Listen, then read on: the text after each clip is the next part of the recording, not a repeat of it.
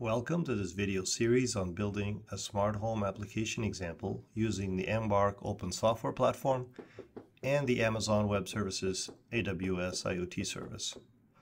This series will provide step-by-step instructions on how to connect an IoT device to Amazon's AWS IoT cloud service. Let's take a quick look at the components of this application.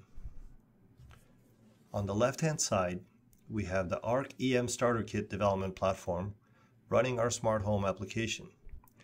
The application uses the Embark Open Software Platform, or OSP, which uses the Amazon AWS IoT C SDK, including TLS secure communications and MQTT messaging, to communicate with IoT objects, referred to as things, on the Amazon AWS IoT cloud service. On the right-hand side of the diagram, we see a smart home application dashboard developed using the Freeboard open source program with extensions added to connect to the AWS IoT service. The dashboard allows us to monitor and control our IoT devices from the cloud.